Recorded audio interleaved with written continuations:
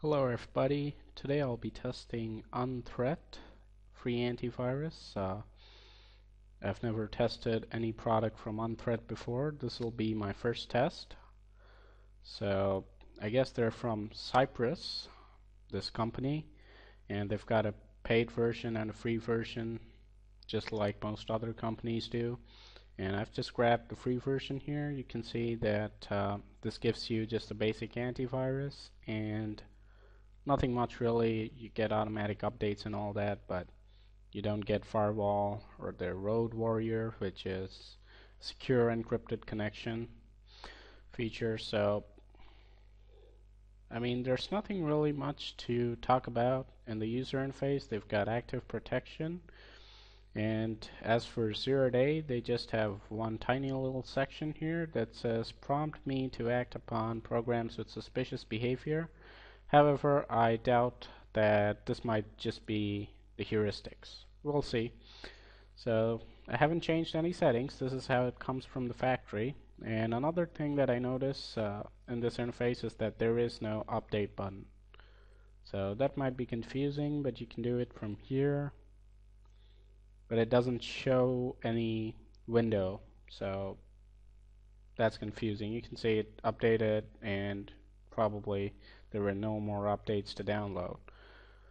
So to get some idea about what this product is using, if you open up their program files, you'll see that it's almost entirely GFI stuff. It's Sunbelt. You can see even it's got a file named viper.dll here. So it's all Viper stuff. It's using the Viper signatures, and I think it's just a different interface, but the rest of programs seems very much the same. Everything's just Sunbelt here. You can see everything's signed by GFI. I mean, it's almost everything down here. See, it's GFI tools. So it's pretty much just a rebranding of Viper, but it's free. And Viper Antivirus is paid, but I don't think this thing has a web filter, so it's basically Viper Antivirus minus the web filter. So we'll see how it does.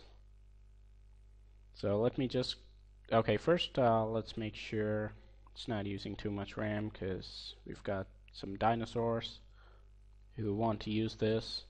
Okay, you'll be fine. It's just using about 4 megs. That's quite impressive. No, I think they have one more process. Let me see. Nope, that's all there is. So even if you're from the Triassic era and that's when you got your computer, you should be fine with Unthreat. So let me grab some 0-day malware links to start with. I've grabbed 10 links. These are all from today, and they've got like different varying detection rates. So let's see how it responds. I mean, if it's Viper or not, we'll find out.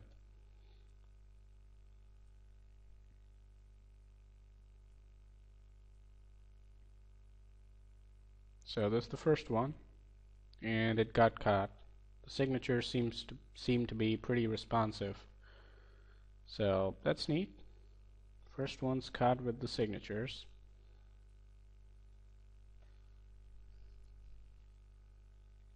This is also caught, so that's nice. Looks like they don't have a web filter, but they're catching the file, so it doesn't matter.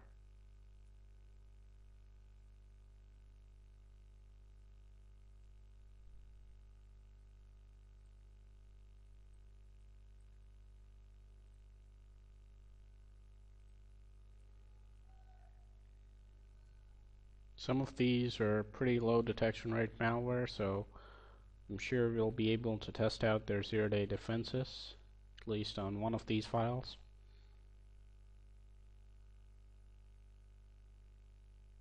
Come on guys, can't you host the malware on better servers? This download speed's really annoying. And then it gets blocked.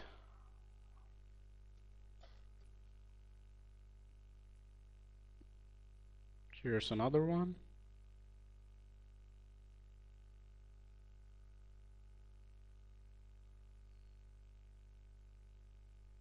and this is caught as well. So I mean, it's quite clear that they're using the GFI signatures, which I think are quite decent.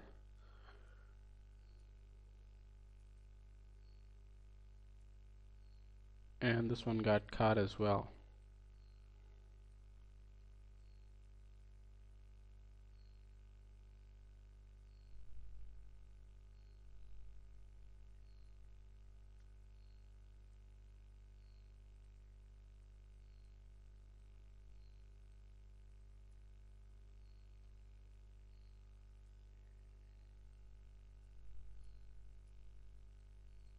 Okay, this one's dead, and this one got caught.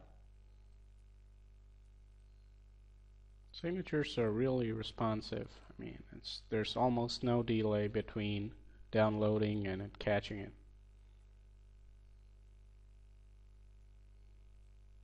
Looks like this one bypassed the signatures and doesn't look like they have any other kind of defense.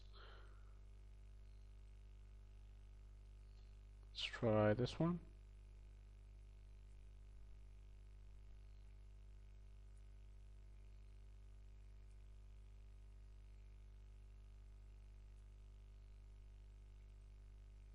I can experience a lot of system slowdown since the last file got in. Sure, it's doing something.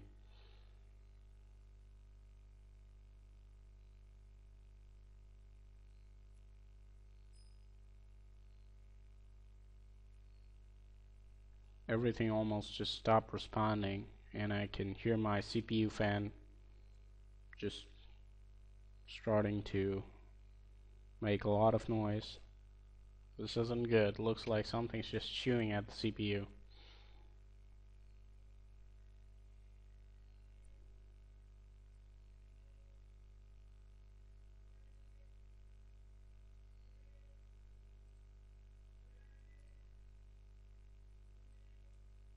Looks like this is going to be missed as well. Yeah, that's not great.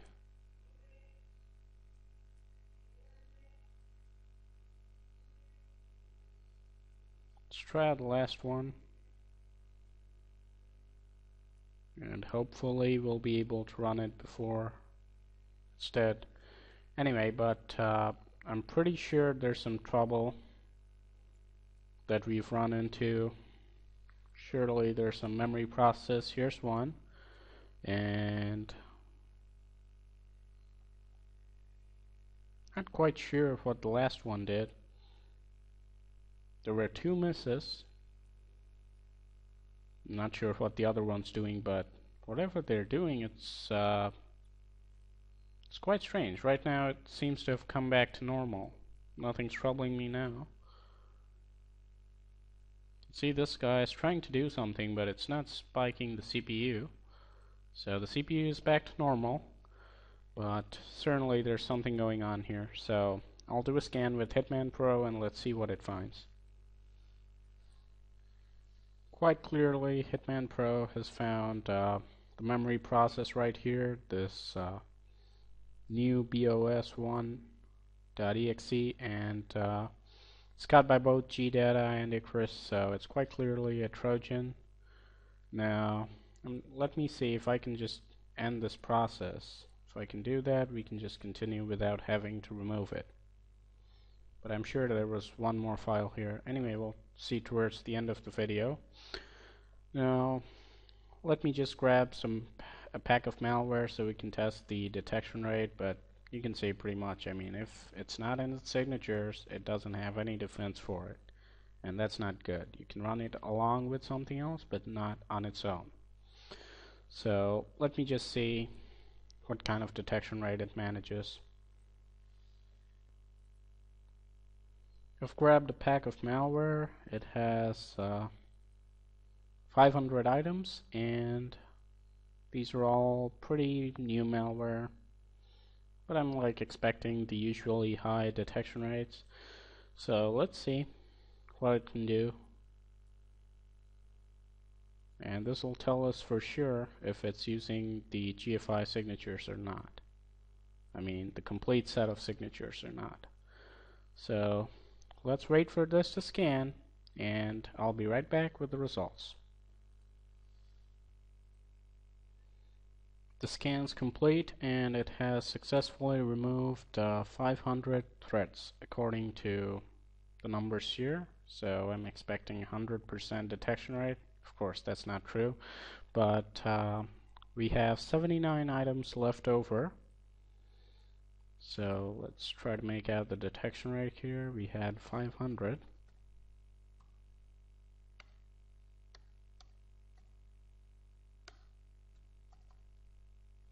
So that's an 84.2% detection rate. It's not bad. It's not the best either. We've seen detection rates much higher than this.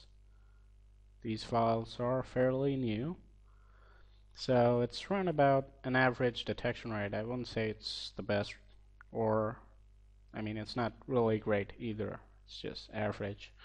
So might be using the GFI signatures, and I mean, it's hard to say, but I'm pretty sure they're using the full set of signatures. So let's see if it can do anything to the malware that is left behind. It wants me to reboot, but there's really no point because these are not memory processed. It probably said that because there's so many pieces of malware that it found. But let's see if it has any form of defense against files that are not in its signatures.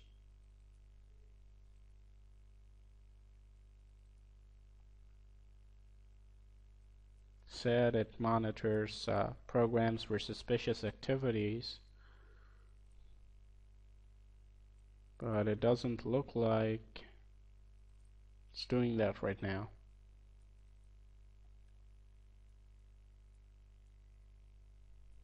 Everything's just running fine.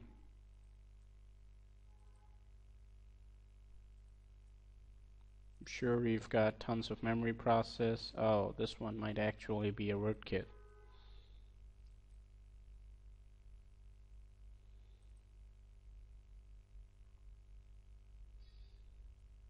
This one's caught by the signatures.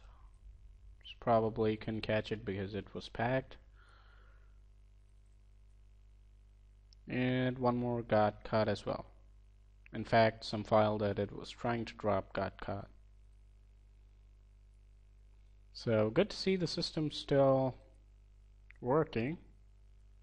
Let's see if we've got tons of memory process. You can see tons of stuff being blocked here. Now here's one. Just looks like there's just one. I mean, that's quite strange. Okay, maybe this one as well.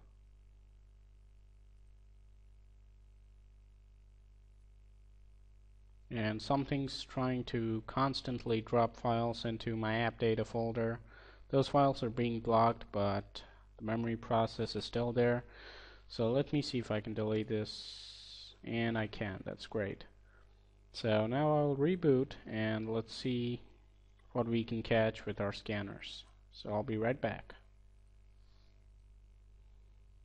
I just rebooted, and here is something quite interesting. We have got a startup item that's asking me to start this file. So quite clearly you can see this is a Trojan. It doesn't create any more copies, I guess, or maybe it will with the course of time. But at the moment it's just added a startup entry, and it's going to boot every time you start your computer. You're going to get this, and it's going to run right from your temporary internet files. And even if I would run CCleaner or something, it wouldn't go away because it's in memory. So I'll just let it run, and I'll just do a scan with Hetman Pro. And let's see what it can find apart from this file that it found last time as well. So I guess I'll pause and I'll be back with the results. I scanned with both Hetman Pro and Malwarebytes. Hetman Pro hasn't found anything other than the one file that it found before, but Malwarebytes seems to say something else. Now it's found malware packer, 4 of these, and there's a file. There are 2 files, in fact, a memory process and a registry key. So that's another infection, but it might be the same even. Let's take a closer look.